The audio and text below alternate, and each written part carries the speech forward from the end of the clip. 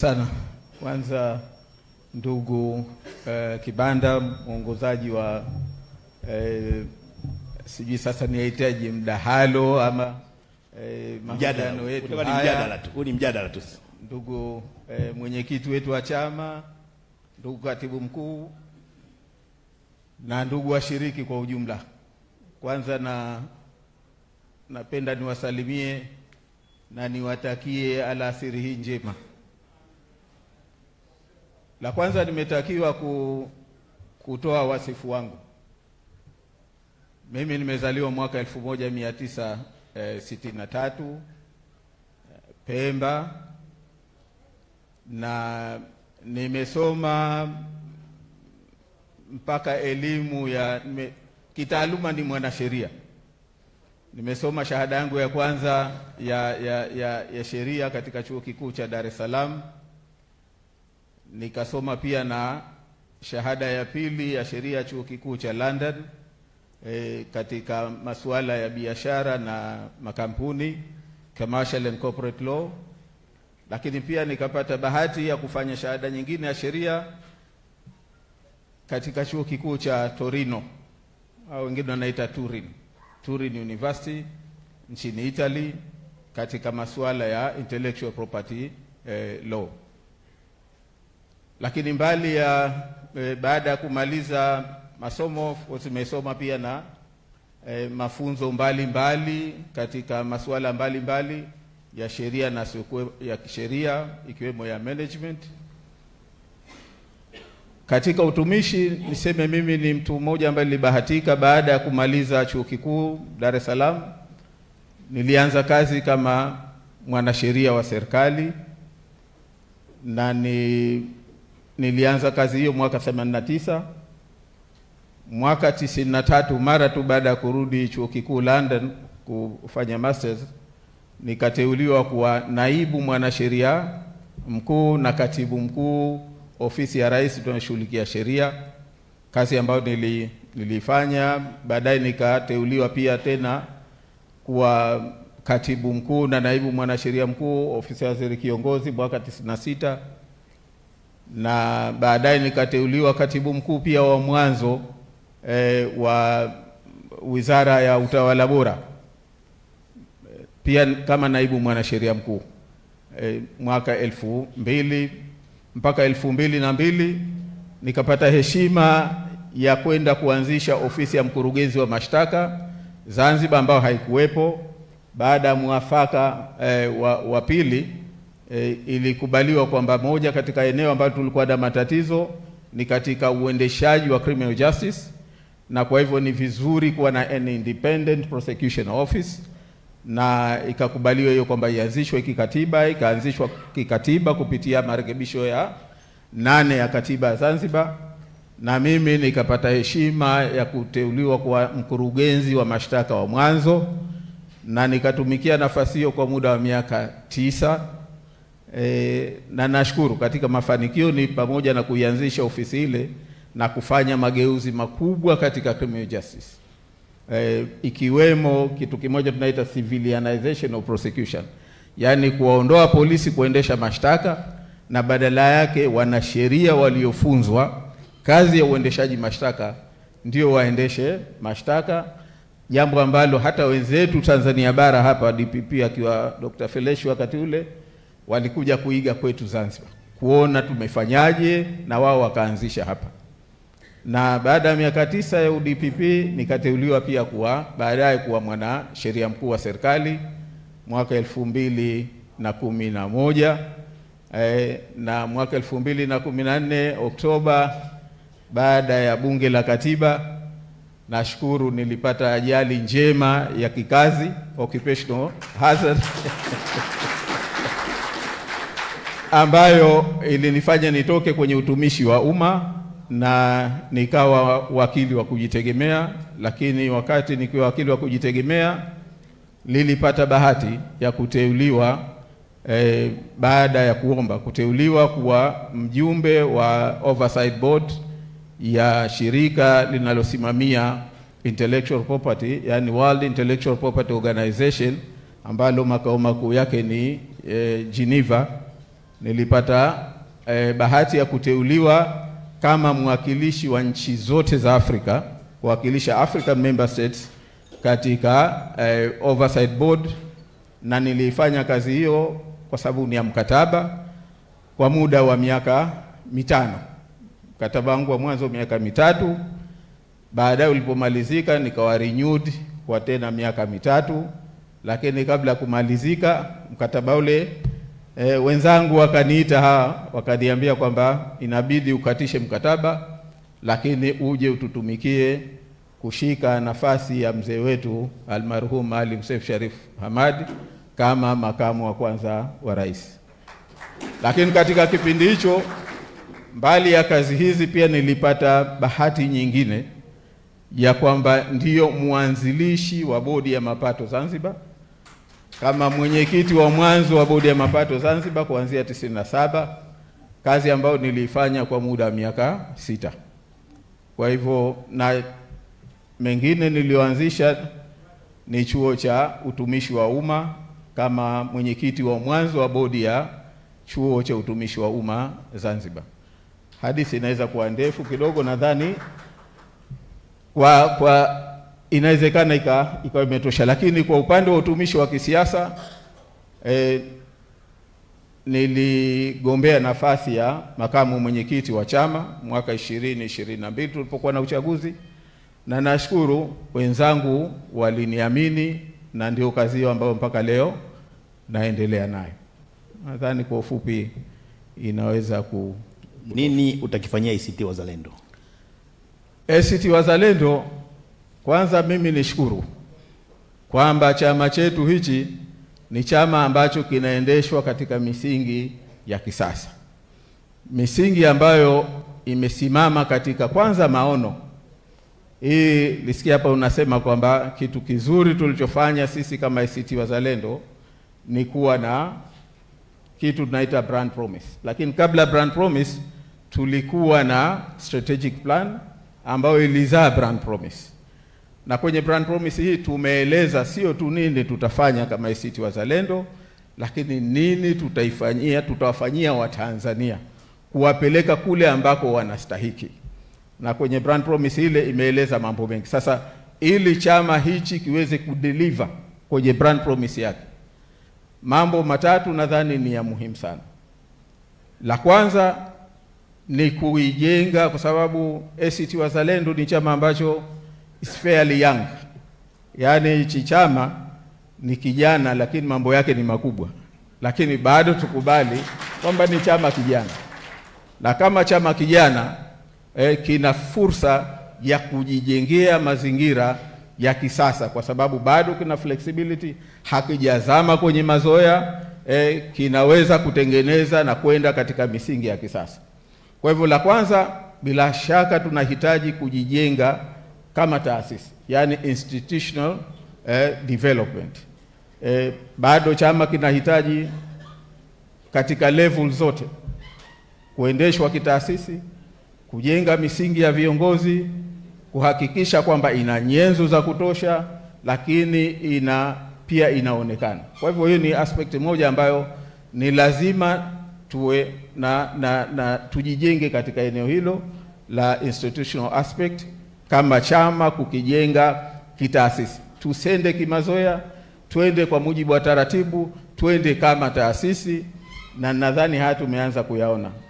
Leo mwenyekiti wetu hapa alipoamua kuondoa jina lake, hakuondoa tu kwa sababu ya pressure yoyote, lakini ni kwa sababu ya misingi ya maono ambayo tumeijenga katika chama, na hii ndio ambayo sote tunapaswa kusimamia.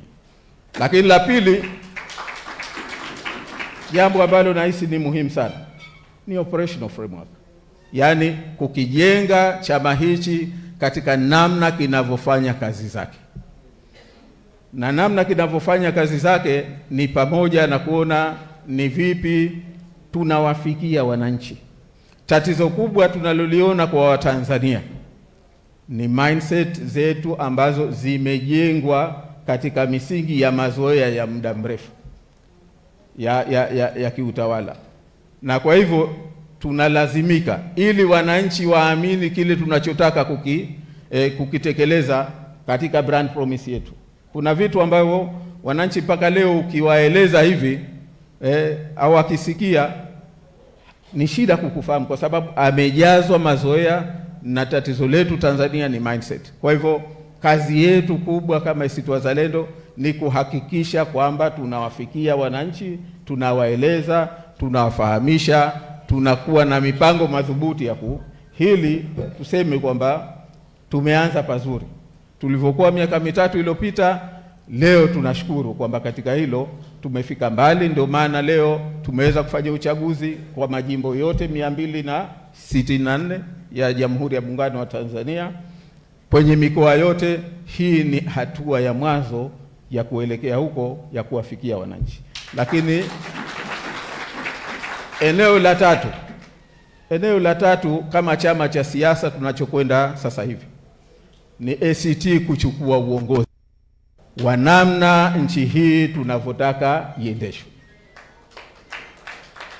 kwa kuchukua uongozi, kwa kufanya kazi na vyama vyote na wadau wote na wahusika wote, ili tuweze kwanza kujenga mustakabala kama nchi, kwamba tunataka Tanzania ipi. Tatizo letu tulilonalo, ukimkuta mtu wa chama hichi ana Tanzania yake, wa chama kile ana Tanzania yake, wa chama kile ana Tanzania yake, mwingine ana Tanzania yake, bwana Kibanda unawezekana una Tanzania yako. Nchi haiwezi kwenda namna hii. Kwa hivyo leo akija mtu akikudanganya kwa yale ya Tanzania yake, ni rahisi mwisho mnafika pahala mnagombana katika jambo ambalo sio la msingi. Kwa hivyo tunavyohisi sisi ni kwamba sisi kama ACT Wazalendo tuna fursa, na hili tumeanza kuonesha njia. Leo upo hapa kwenye mdahalo ni kwa sababu tunaonesha njia, na haya ni lazima tuoneshe njia, na yapo mengi. Tanzania sisi tunavyoamini ni kwamba tufike pahala tutengeneze, tuwe na maono, tuwe na shared vision kama wananchi, kama viongozi, wa namna gani nchi yetu inataka kuendeshwa. Kwa utajiri kwa mfano ilionao Tanzania, rasilimali ilionazo Tanzania, ni aibu kubwa kwamba leo Tanzania tuko masikini wa kiasi hichi. Manake ukitizama kwa mfano jambo dogo tu, umeme, jambo la msingi, kwamba leo Tanzania sisi tuna struggle kufikia uzalishaji wa umeme megawatts 5,000. Tunasema hiyo ndio malengo yetu makubwa ya 2025. Nchi maskini kama sisi, Malaysia, they are talking of 20,000 megawatts. Na Malaysia is only 1/3 of Tanzania. Ukitizama Tanzania kilomita za mraba 900,000 na ushei. Malaysia is only 330,000 square kilometers. Only 1/3 of us. Ukitizama resources, ukitizama kila kitu, hatupishani. Na mtu anayekushinda kwa matumizi ya umeme, maana yake huyo anakuambia ni kiasi gani mmetofautiana katika umaskini wewe. Kama wewe unalipia mfano shilingi milioni 1 kwa umeme kwa mwezi, na anailipia 10,000 au 20 kwa mwezi, maana yake yenyewe inatosha kukueleza mwenzako yuko wapi, wewe uko wapi. Karibuni kwa mfano dunia IMF wametoa hali ya uchumi wa kidunia. Tanzania we are struggling kwenda 100 billion economy. Malaysia hawa na hawakutawala mtu, wametumia resources zao wenyewe, ujuzi wao wenyewe. Leo they are talking uchumi wao 447 billion, more than 4 times ya Tanzania. Inatuonesha kwamba tuna tatizo. Leo Tanzania tuna mafuta ya kula, with all the land tulionayo, na ambayo inakubali kila aina ya miti, kila aina ya mimea inayozalisha mbegu za kuzalishia mafuta ya kula. Ni aibu. Leo tunazungumza tatizo la sukari Tanzania. Ni aibu. Na mengine. Kwa hivyo hapa inaonyesha kwamba tuna tatizo la msingi, tuna tatizo la msingi, na ni wajibu wetu sisi kama ACT Wazalendo kuonesha njia, na hiyo ndio jambo kubwa tunaweza kufanya.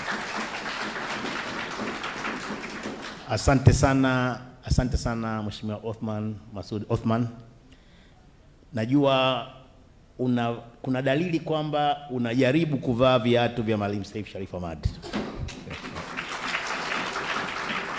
Kwanza kwa kauli, kwa sababu moja ya siasa ambazo Maalim alikuwa analifundisha taifa ni comparative politics, na umefanya hapa kwa namna bora kabisa kuhusu Malaysia, namna ile Maalim Seif alikuwa anafanya kuhusu Singapore, kuhusu Dubai na nyingine. Na kwa bahati mbaya sana kwako, Zanzibar ambako wewe ni makamu wa rais inajiandaa kwa ajili ya uchaguzi mkuu mwakani pasipo Maalim Seif Sharif Hamad. Na wewe sasa unavaa viatu vya Maalim Seif Sharif Hamad kujaribu kuwa mwenyekiti, nafasi ambayo wa ACT Wazalendo, nafasi ambayo kabla ya mwenyekiti anayemaliza muda wake ilikuwa inashikiliwa na Maalim Seif Sharif Hamad. Siwezi kusema nini kitatokea kwenye uchaguzi mkuu mwakani kwa maana ya ugombea.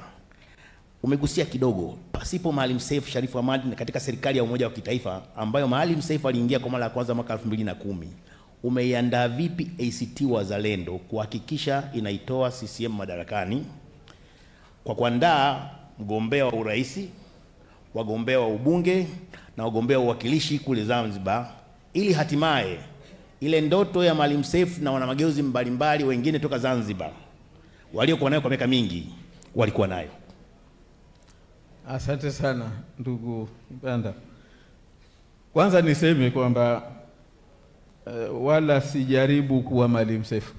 Maanake hata nikisema, sijui kama unaweza kupata mtu kama tutakuwa na mchezo wa kuigiza Maalim Seif maisha yake, sijui kama utakuwa na character ambaye anaweza kuigiza hasa kweli ile. Lakini kitu kimoja ambacho na uhakika nacho ni kwamba naelewa vizuri maono ya Maalim Seif.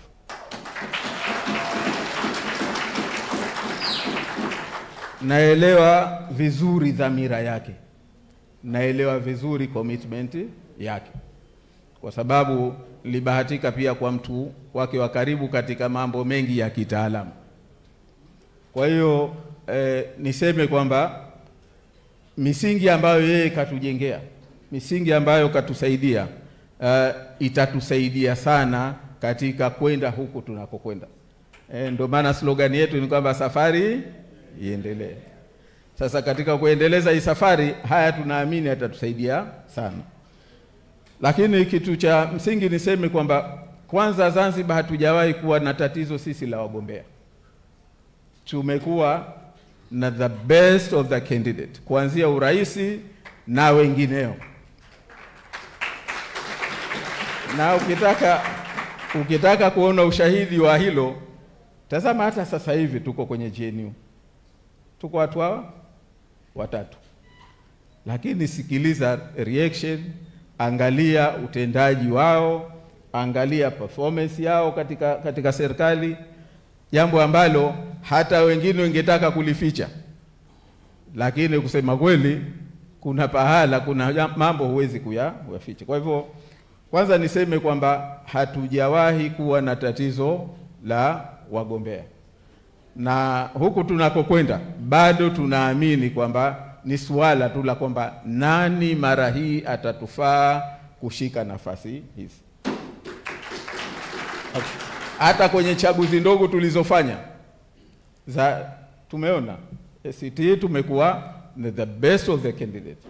Kwa hakika tuna akiba ya kutosha, tuna reserve ya kutosha la watu ambao wanafaa kuwa wagombea. Kwa hiyo kwenye aspect hii mimi nadhani kwetu sisi sio tatizo kubwa. Inawezekana kwa wenzetu likawa tatizo. Lakini swala letu, tatizo kubwa la msingi ni mfumo wa kuendesha uchaguzi. Ndio ambalo limekuwa ni tatizo kwa kweli. Na hili kusema kweli ndio jambo ambalo tunapambana nalo. Tunaposema mfumo wa uchaguzi ni kwamba tuna swala la kwanza, taasisi yenyewe inayoendesha uchaguzi. Ni tatizo hili tumelisema. Wenzetu kwa sababu tegemeo lao peke yake ni tume ndio iwabebe. Ndio maana leo kwa sababu tume ndio inawabeba, una rais ambaye hata kura zake hazikuhesabiwa. Kwa hivyo kuanzia yeye mwenyewe na watu wake na chama chake hawawezi wakasema hadharani ukweli wa dhati ya moyo wao kwamba alishinda au hakushinda. Leo tuna wabunge, tuna wakilishi, ambao tuna mtu anakura 36 yuko bungeni.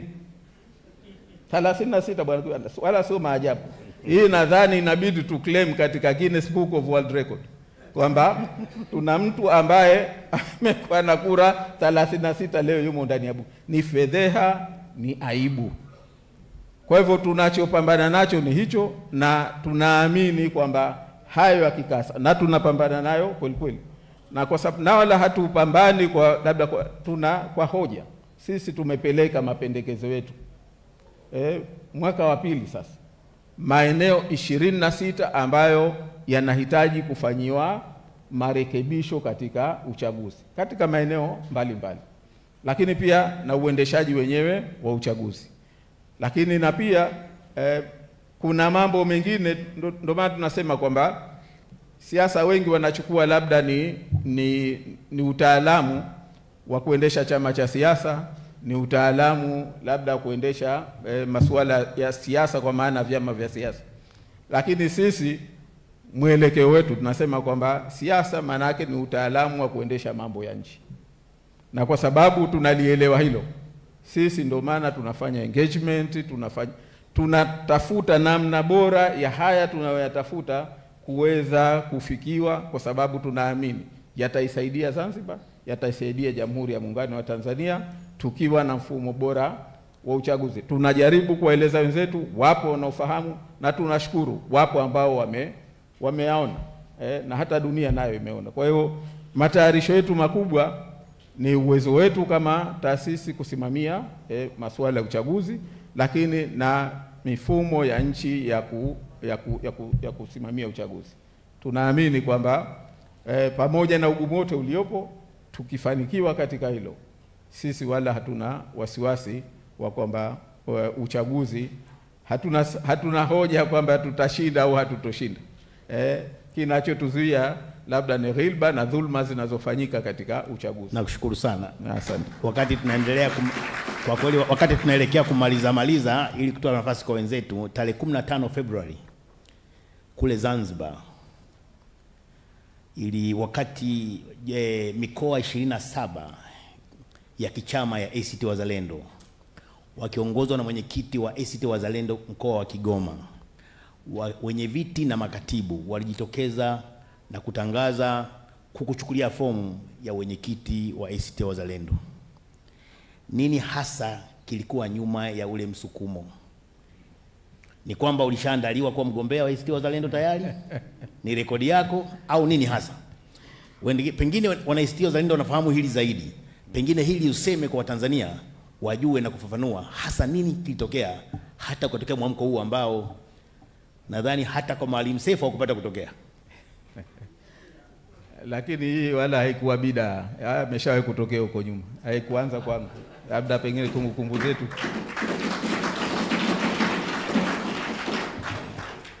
Wale wa ahli sunna wanafahamu tukisema bida. Lakini la msingi niseme kwamba nilitangulia kulieleza mwanzo hili kwamba sifa ya chama chetu ni kwamba tunaendesha mambo yetu kisasa. Chama hichi kilikuwa na strategic plan, kikazaa brand promise. Brand promise ndani yake kuna kitu naita brand personalities. Na kwenye brand personalities wala hatupigi ramli. Tumezieleza zile kwamba qualities ni hizi. Lakini moja katika brand promise tumeeleza kwa nini watu watuamini. Wameeleza qualities za kwa nini ACT iaminiwe kwamba inaweza kudeliver hii brand promise. Na mle moja katika jambo kubwa wamesema ni aina ya viongozi ambao tunao. Kwa hivyo hawa viongozi wali reference yao kubwa, rejea yao kubwa ilikuwa ni hili: tuna muongozo sisi ambao uko wazi, unajieleza kwamba, na wao wakanipima wakaona kwamba bwana huyu anafiti kwenye brand personality, huyu anafiti kwenye reason to believe. Ukiingia humo naamini mimi kwamba naweza kuscore marks nyingi, na naamini wao ndio humo walimopima wakaona kwamba tuna huyu anaweza akatufaa. Na si kwa sababu mwenyekiti wetu kwamba alikuwa hafai, hapana kabisa. Lakini naamini nyote mtaona, hasa ulimwengu unavyokwenda sasa hivi, kwamba tunapozungumza kwanza kiongozi sio lazima awe na wadhifa. Na leo tunaona kwamba tulikuwa na kiongozi wetu wa chama aliamua kusema kwamba yeye muda umefika, angeweza kugombea nafasi nyingine, lakini ameamua kwamba bado nitaendelea kuwa kwenye uongozi bila kuwepo kwenye wadhifa huu ambao litakuwepo. Lakini na jambo jingine ambalo ni kwamba sasa hivi unakuwa na viongozi ambao ni kama vile wanavyoenda, tunaweza kudraw inspiration kwa kweli hata kwenye mchezo wa football unavyoendeshwa sasa kisasa, kwamba ni muhimu kuwa na timu nzuri ya walioko uwanjani, lakini na benchi ya ufundi nayo pia ikawa. Kwa hivyo watu wetu sisi, viongozi wetu walioamua kukaa pembeni, hawa hawaendi benchi, hawa wanakwenda kubenchika. Yaani wanakaa sasa, wanakuwa nafasi ni sehemu ya uongozi wetu, na tunafahari kwamba tutaendelea kuwa na watu wa namna hii. Haya yote ni mambo ambayo viongozi wetu wameyafikiria na wakaona kwamba tukienda hivi tunaweza tukafanya vizuri zaidi. Naamini na mimi kwamba kwa utajiri tulionao wa viongozi wetu hao ambao wameamua kukaa pembeni, na tutakao kuwemo uwanjani, tutakwenda vizuri zaidi. Nakushukuru sana. Umekuwa sehemu ya serikali ya umoja wa kitaifa. Sasa unapanda daraja jingine la kuwa mwenyekiti wa chama cha ACT Wazalendo. Unaiona future yoyote au taswira gani unapata unapoangalia serikali ya umoja wa kitaifa Zanzibar kwa uzoefu wako toka mwaka 2021 mpaka sasa hivi? Na unafikiri kama hali itaendelea hivi, uchaguzi mkuu mwaka 2025, kwa nafasi zako kama kiongozi wa upinzani, kiongozi wa chama, kama mwenyekiti wa chama, lakini kama makamu wa kwanza wa rais, kuna future? Maana ziko taarifa nyingine kwamba ACT Wazalendo wakati fulani mlifikiria kujiondoa katika serikali ya umoja wa kitaifa Zanzibar. Ndio. Sitaki nimalizie hili la mwisho, acha nianze huko mwanzo. Ukweli ni kwamba kwanza mimi naona kwamba nafasi ya kuwa mwenyekiti inanipa fursa zaidi ya kufanya kazi, kwa sababu sisi tunakwenda kama chama, hatuendi kwamba tuna chama Zanzibar, chama hichi ni kimoja, tuna chama bara. Lakini kwa nafasi ya kwamba ni kiongozi wa serikali, nikiwa na nafasi ya kuitumikia mwenyekiti, nadhani natengeneza mazingira mazuri zaidi ya kuweza kuitumikia Tanzania yote nzima kuliko pengine ningekuwa mwenyekiti. Na mimi naamini hili ni jambo jema, kwa sababu linakukutanisha na viongozi wenzako wa kitaifa zaidi, na kupa fursa kubwa zaidi. Lakini na jingine, hata katika utekelezaji, katika utendaji, unajua unapokuwa makamu mwenyekiti unakuwa ni substantive, unakuwa na substantive service. Yaani una kazi zako kwamba uzitekeleze wewe mwenyewe. Unapokuwa mwenyekiti una watu wawili wa kukusaidia. Kwa hivyo inakupa nafasi kubwa zaidi ya kwamba kushirikiana na wenzako mkatekeleza yale. Kwa hivyo kwangu mimi naiona kwamba ni fursa ya kunipa kuona zaidi kuliko kuwa busy kwamba mimi ndio mwenyewe mtumishi na itakiwa moja kwa moja ni yasimamia yale ambayo napaswa kuyasimamia. Lakini tukizungumza kwenye serikali ya umoja wa kitaifa, nadhani kama viongozi inabidi tuwe wa kweli. na ukweli ndio utatusaidia sisi kama nchi, ndio utatusaidia kama serikali, na ndio utawasaidia hata wananchi wetu. Bado nadhani kwa sababu tulipoingia kwenye serikali ya umoja wa kitaifa, tukumbuke kwamba kuna wengine hawakutaka suala la serikali ya umoja wa kitaifa, na bado wapo. Hawakutaka kwa sababu ya maslahi yao. Na sasa hivi tumeingiwa na tatizo jingine kubwa zaidi. Sasa hivi zimekuwa nafasi za serikali, nafasi za utumishi kwa wenzetu umekuwa ni biashara, imekuwa ni uchumi. Kwa hivyo mtu ana interest ya kwamba uchaguzi usiende vizuri, ili kwake yeye si kwamba hiyo itakuwa na maslahi kwa nchi au itakuwa na maslahi kwa wananchi, lakini kwake yeye that's an economic opportunity. Sasa huyu yeye kwa sababu kama ni kiongozi unashangaa kwa nini una interest gani ya kwamba uchaguzi tusitengeneze mazingira mazuri ya kuendesha uchaguzi. Na tatizo hilo ni moja, lakini tatizo jingine kubwa ni kwamba kuna watu wengi bado wanadhani kwamba ile serikali ya umoja wa kitaifa yenyewe ndio destination. Yaani kama tulikuwa tunaenda pale ndio tumefika.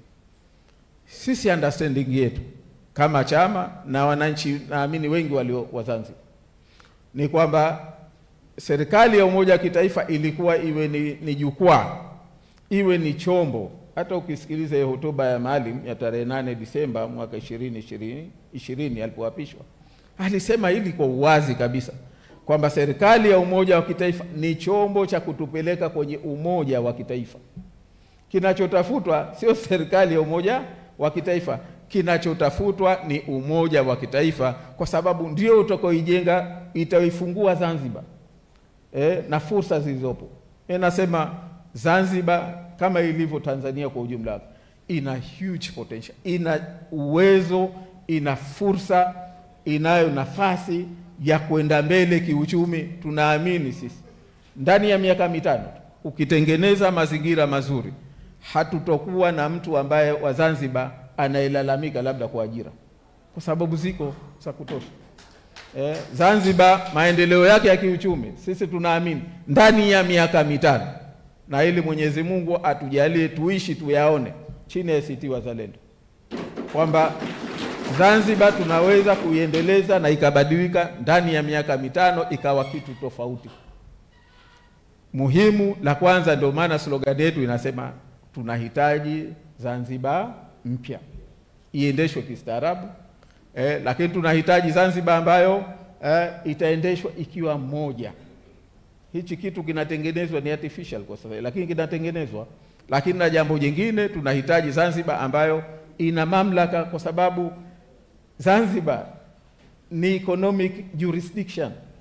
Kiuchumi sisi tumeachiwa majukumu yetu yote ya kiuchumi. Ndio maana tuna bajeti yetu, tuna utaratibu wetu wa mapato na utaratibu wa huduma za kijamii. Almost zote ziko chini ya Zanzibar. Leo yanayofanyika kwa mfano mengi, tunachukua ni mikopo, na inabidi udhaminiwe na serikali ya muungano. Lakini pengine tungefanywa an independent assessment, ingekuwa tabu kuqualify pengine kwenye mikopo hii.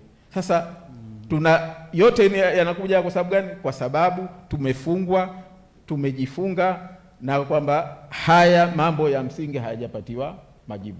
Sisi tunaamini kwamba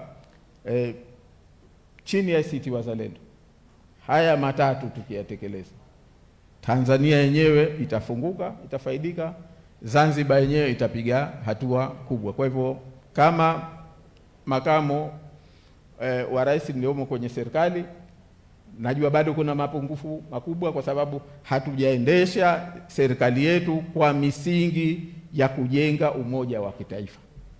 Tumeendesha kama kwamba kujenga tu legitimacy kwamba ipo, lakini baadaye hatuitumii. Yaani ni sasa na bwana Kibanda, ukiwa na perfume ukiwa unayo mfukoni tu, sijui kama utanukia, si mpaka ujipulizie. Sasa na sisi tunahitaji hivyo. Asante. Nashukuru sana jamani. Tunajua kama ungefanyika mdahalo, kuna watu pengine waliandaa maswali kwa ajili ya mgombea. Kwa hiyo mimi ninamaliza, nitakuwa na swali langu moja tu la mwisho. Sijui kama kwenye floor kuna watu wana swali au maswali ambao walifikiri wangemuuliza mgombea. Na mikono mingapi? 1, 2. Yaani umeshinda juzi tu mdogo wangu na mwenyekiti wa ngome unataka kuuliza swali. 1, 2, 3, 4, 5. Sasa jamani tuwe maswali mafupi Tuanzie pale juu pale. Kuna mic pale, kuna mic ilikuwepo hapa. Alikuwa tumia katibu mkuu. Haiko ile pale. Sasa kwa sababu mgombea anastaki kumpa adhabu, hana kikaratasi hapa. Kama maswali yabidi kiuliza, nitaka watu waulize maswali 3 4 pamoja, lakini sasa nitampa kazi ya kushika nani kasema nini, itakuwa ni adhabu. ACT Wazalendo. Ndugu, asante ndugu Mheshimiwa Makamu wa Rais. Mimi naitwa Bwana Nduru Nundu, alimaarufu mtu muhimu jimbo la Solwa. Swali langu Mheshimiwa ni fupi sana. Naomba arudie jina. Nauliza kwamba anza kujitambulisha upya sasa Mheshimiwa mgombea, na nataka kuandika kuanzia jina lako, endelea. Naitwa Bwana Nduru Nundu, katibu wa jimbo la Solwa ACT Wazalendo, alimaarufu mtu muhimu jimbo la Solwa. Mheshimiwa Mwenyekiti, mimi naomba swali moja. Kule kabisa kule chini kule, hasa serikali za mtaa wameandaa kutuiba. Wameandaa kutuiba tu, wanatuambia tunawasubiri tu kwenye masanduku. Je, Mheshimiwa kama kiongozi wetu ambaye mimi sera zake nimezisikiliza leo toka nianze ACT Wazalendo na kuzishukuru, amejiandaaje kutusaidia huo wizi wa upande wa hawa jamaa? Kwa sababu wao wamejipanga kutuiba tu hapo. Kuiba tu. Sawa, tumekusikia. Kuna swala kabla ya mwenyekiti wa ngome ya vijana, kuna mkono hapa. Kuna mkono katikati hapa. Alafu naam. Habari. Kwa majina naitwa Thomas Kibwana. Nilikuwa na swali kuuliza kwamba kwa Watanzania wengi kuna kama misconception kwamba kwa sababu ACT ni sehemu ya serikali moja kitaifa Zanzibar, basi ni kama vile ni sehemu ya chama tawala. Sasa mnapoelekea uchaguzi wa mwaka huu na mwakani, mnatenganishaje hiyo misconception ya kwamba ACT sio chama cha upinzani kweli, lakini ACT ni chama ambacho kinashirikiana na serikali? Naam. Mwenyekiti wa ngome ya vijana.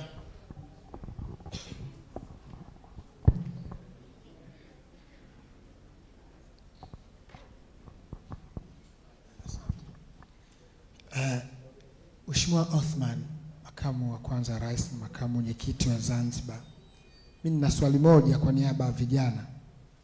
Ukiwa makamu mwenyekiti Zanzibar mpaka sasa umekuwa na ushirikiano mzuri sana na vijana, na umeonekana ukiwa na maono makubwa sana kwa vijana, na umekuwa mstari wa mbele kushirikiana na vijana, hasa sisi viongozi. Sasa mimi natamani nipate kusikia neno lako. Yapi zaidi ambayo vijana tunapaswa tutarajie kutoka kwako katika kipindi chako cha uongozi kama mwenyekiti wa chama cha ACT? Naam, upande huu kuna mkono hapa.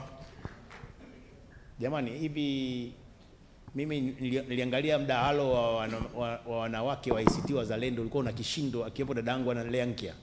Mbona wanawake sasa mmepoa huku sasa hizi? Kwa kweli nitatoa upendeleo kabisa, lazima muonekane, maana kile kishindo chenu kwenye uchaguzi wa wanawake kilinitikisa. Naam. ACT Wazalendo. Kwa majina naitwa Malik Juma Mohamed, mwenyekiti wa vijana mkoa wa Magharibi. Na swali moja kwa mgombea wa nafasi ya mwenyekiti. Ili kujenga chama imara hasa cha upinzani, kunahitajika elimu na mafunzo ya aina mbalimbali hasa kwa vijana. Hata hivyo, upungufu wa rasilimali umekuwa ni changamoto kwa vijana. Ni mbinu zipi unadhani zitatumika hasa kuelekea uchaguzi mkuu wa mwaka 2025. Vijana. Kuna mama pale, dada wangu pale nyuma pale. Sasa itabidi nimekuona, lakini sasa na muda huu kidogo yuko dada pale nyuma pale. Dada yule pale. Sasa wewe ndugu yangu umeonyesha baadaye sana. Itabidi tuangalie muda atakaojibu mgombea, kwa sababu baada ya huyu swali la mwisho tutatoka hapa. Naam dada. Naitwa Tekra Johannes, natoka mkoa wa Mara. Ni mratibu wa kina mama mkoa wa Mara.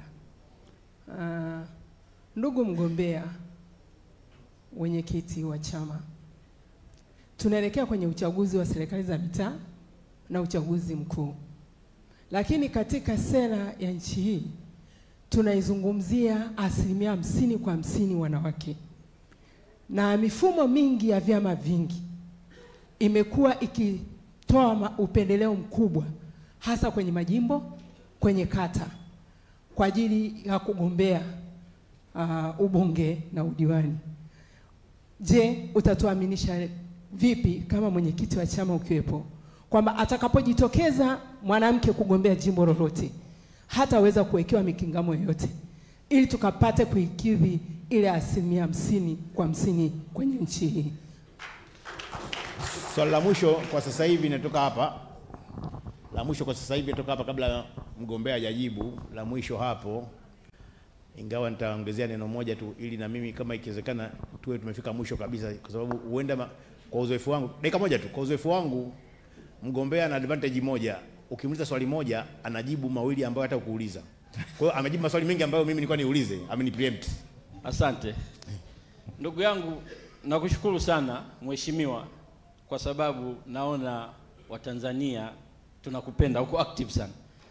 Swali langu mheshimiwa, napenda niulize. Naitwa Halfani Jumanne Halfani, mwenyekiti wa Tabora mjini. Mheshimiwa, nakupongeza sana. Swali langu linakuja kwa sababu ndugu yangu Mbulumundu kanisaidia moja kwamba tunaibiwa sana. Tuna kesi za kuonewa na kupewa vitisho wa Tanzania. Sasa nitaka kujua hilo jambo la kupewa vitisho sana ambao ndio limetukuta katika jimbo la Tabora mjini ambao tunakata 29. Kuna jimbo moja ambalo juzi kata moja ambayo tuko nafanya uchaguzi, lakini kuna mambo ya ajabu ya vitisho, wananchi wale wameshindwa kushiriki katika kupiga hii kula ya kata hiyo. Sasa ili jambo ambalo nitaka nijue, sijapata kusikia mheshimiwa, utatusaidia vipi ikiwa pamoja na utendaji vifaa vya utendaji kazi hatuna ndani ya kata zote hizi, hususan vya usafiri na kadhalika. Hatuna mheshimiwa, utatusaidia vipi tupambane na mambo haya? Asante sana. Nashukuru. Kabla hujaanza kujibu mheshimiwa mgombea, la nyongeza tu kutokana na maswali haya wewe ni makamu wa kwanza wa rais Zanzibar. Sasa unakuwa mwenyekiti wa taifa wa ACT Wazalendo kwa maana ya Tanzania bara na Zanzibar. Utapanga vipi muda wako kuhakikisha unafanya ziara nchi nzima pande zote mbili za muungano kwa nafasi yako hii ya sasa unayogombea, ili kujenga uhai zaidi na nguvu zaidi ya ACT Wazalendo pande zote mbili za muungano? Asante. Naam. Nadhani tumsikilize kwanza, tusikilize majibu ya mgombea na tangalia muda, kwa sababu jamani tuna mdahalo wa pili. Maswali mengine tunaweza tukauliza kwa wagombea wanaokuja. Asante sana na kiwanda. Nishukuru kwa maswali na naamini yote ni maswali mazuri. Swala la Bwana Ndulu kwanza, kwamba serikali za mitaa na mipango ambayo inaandaliwa ya wizi. Tunachosema sisi na tumekuwa tukisisitiza kama chama ni kwamba dawa ya jamani, utulivu kidogo, mgombea anazungumza. Utulivu kidogo. Naam. Hii ni sehemu moja tu ya matatizo ya uendeshaji wa uchaguzi. Na ndio maana kama chama tumechukua hatua mbalimbali. Tumechukua hatua za pamoja na wenzetu na vyama zetu. Kuna yale ambayo tumeyachukua ambayo kama chama peke yetu au kama watu wenzetu ndani ya chama, kama hili la swala la mgombea anayepita bila ya kupingwa. kwamba kupigiwa kura na mageuzi mengine. Na ukiangalia sisi kama chama ndio chama peke yake ambacho tulipeleka mapendekezo yetu kwa maandishi katika kikosi kazi.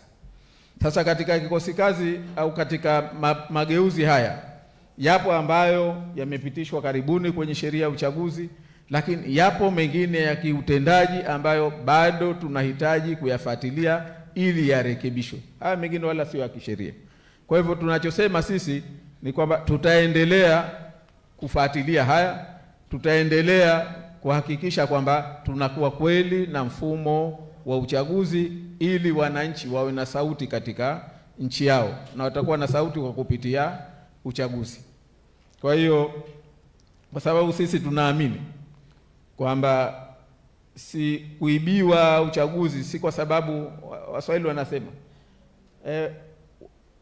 unapoibiwa mtu uibiwi kwa sababu wewe ama ni bwege au kwa sababu ni dhaifu. Unaibiwa kwa sababu huyo anaiba tu ni mwizi.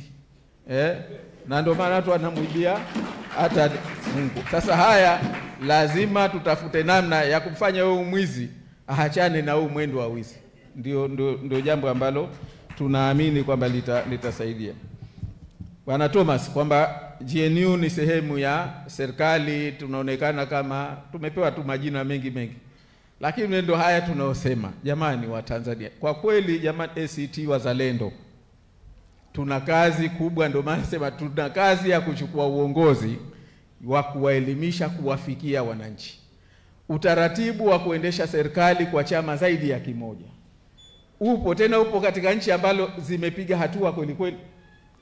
Nchi mfano Ujerumani, sijui kama wana miaka ya karibuni imeendeshwa na chama kimoja. Nadhani kwa miaka mingi inaendeshwa na chama zaidi ya kimoja. Nchi kwa mfano, nchi the most stable country duniani, nchi iliyotulia ni Uswisi. Lakini leo ukiangalia ina vyama 4 ndio vinaendesha serikali. Na nchi takriban nyingi zilizoendelea zina chama zaidi ya kimoja zinaendesha serikali. Haya unaposikia tunapoa haya, bahati mbaya huwa yanasemwa tena na viongozi wa kisiasa ambao ulitegemea wawasaidie wananchi, wawatoe, kwa sababu umaskini mbaya ni umaskini wa mawazo. Hasa hii mindset sisi sote kama vyama vya siasa tunatakiwa tuiondoe, ndio tutawasaidia Watanzania. Kwa hivyo kwetu sisi wala ile hatuoni ni tatizo, kwa sababu tumo ndani ya serikali, tunajua misingi ya tukiemo ndani ya serikali tunafanya kazi, wala huwezi kujua kama sisi. Lakini tukitoka nje ni wajibu wetu, tunajua yale ambayo ama tunapishana kwa sera au tunayaona ni mabaya, ni wajibu wetu kuweza kuyazungumza. Kwa hivyo hili tutaendelea tu kuwaelimisha watu, tutaelimisha hasa wenzetu wa vyama vya siasa, kwa sababu wao ndio wanaoeneza propaganda hii, wanadhani zinawasaidia, kumbe tunawaumiza wa Tanzania kila siku. Tutafute mambo ya msingi yazungumzwe, huo ndio msingi na hiyo ndio dhamira yetu, ndio dhana tunahisi kwamba itasaidia. Bwana Abdul, swala la vijana watarajie yepi? Kwanza mimi ni muumini wa kwamba leo ni ya vijana, kesho ni ya watoto. Leo ni ya vijana, kesho ni ya watoto.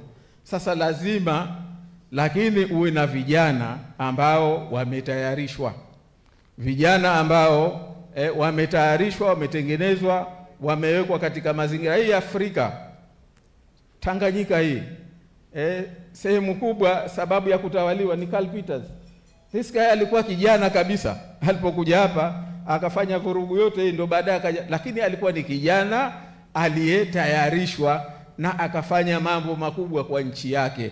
Tatizo letu sisi Tanzania, vijana tunaona ni ngazi ya wengine kupanda juu tukashika madaraka,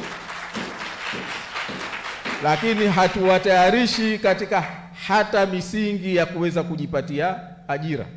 Kwa kweli hata tukiwaita mara nyingi tunataka kuwatumia pengine kisiasa. Hii hatuwezi kwenda kama nchi.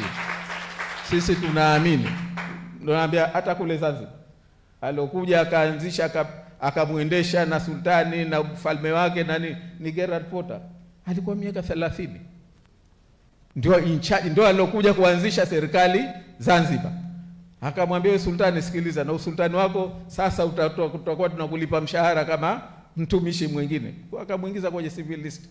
Ukitizama katika historia, vijana waliotayarishwa wameifanyia makubwa nchi yao, na sisi kama chama tunaamini hivyo. Lakini na mimi kama makamu mwenyekiti sasa hivi, na nitakapokuwa mwenyekiti, na mimi tutakuwa na fursa zaidi kutengeneza mazingira mazuri zaidi ya kuhakikisha kwamba leo ni ya vijana.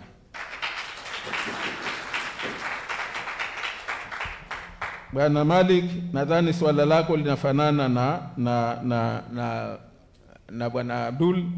Chama chetu kina mfumo mzuri wa mafunzo, na tunayo hata na program vile vile. Tatizo letu tukubali kwamba chama hichi, kutokana na matokeo ya uchaguzi wa 2020, kila mwezi tunakosa milioni 120 kila mwezi mmoja, in terms ya ruzuku, in terms, na hatuzikosa kwa sababu ya kwamba ni kwa sababu ya faul tu tuliofanywa 2020. Sasa unapokuwa umekosa milioni 120 kila mwezi, manake umekosa nyenzo za kufanya mambo yako mengi. Ndio maana tunaamini kwamba sisi post 2025 tunajitahidi uchaguzi uende vizuri, tupate nyenzo, tuweze kuhakikisha kwamba tunatekeleza mipango yetu, brand promise yetu tulioipanga, basi tunaweza kuideliver kwa Watanzania. Dada Tekla, 50 na 50. Mimi naomba labda hili niweke wazi zaidi. Kusema 50 kwa 50 ni jambo moja. Hata ukiiweka kwa maandishi, hata ukiiweka kwenye katiba. Tatizo letu si kuwepo kwa maandishi. Tatizo letu ni accessibility ya hiyo 50 kwa 50.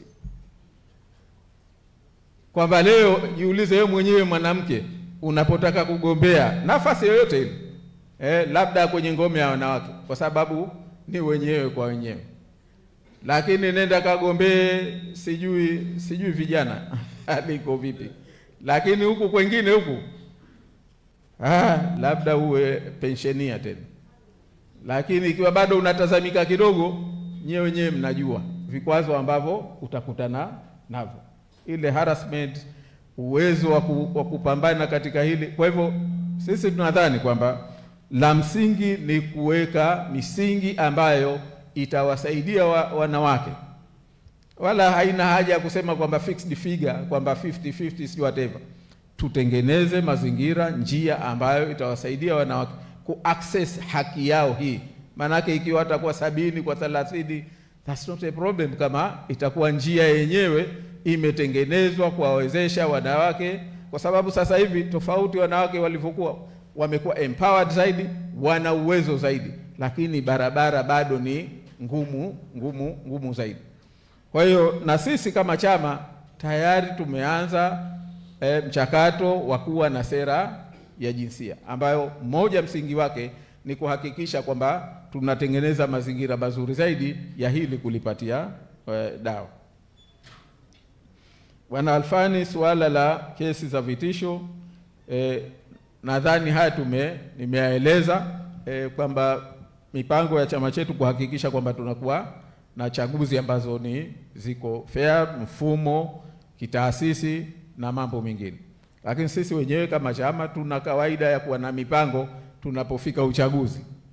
Hatuwezi kusema labda kwa jimbo, lakini tunao mpango mkubwa wa kujipanga kwa uchaguzi. Mmoja ni kuwa na hizi nyenzo.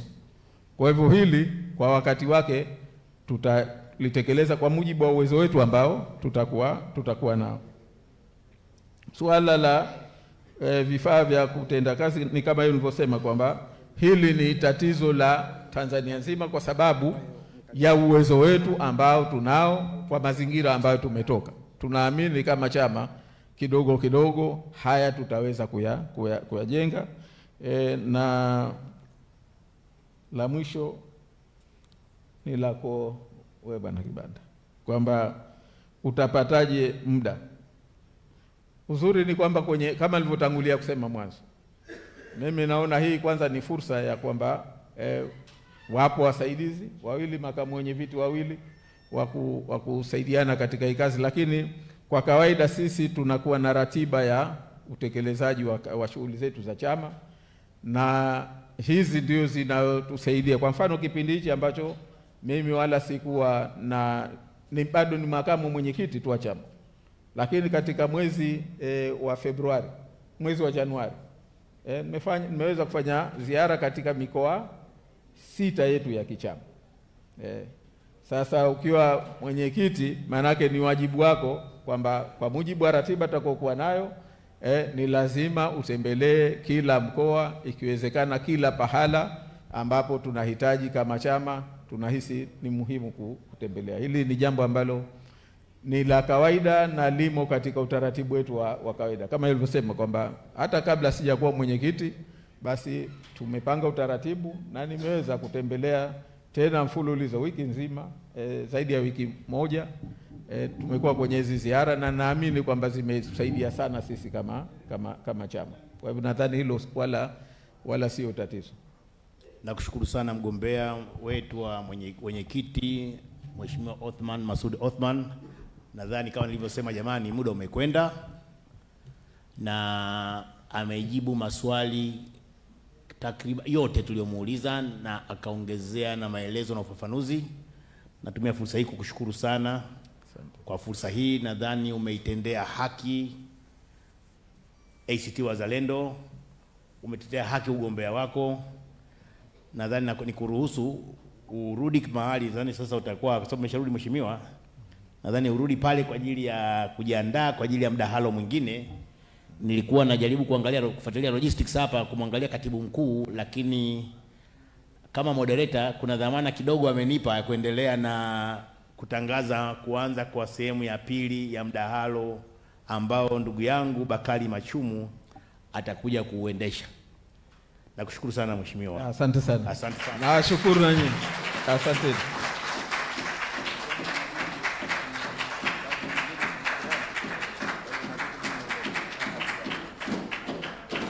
Sawa sawa mheshimiwa mgombea.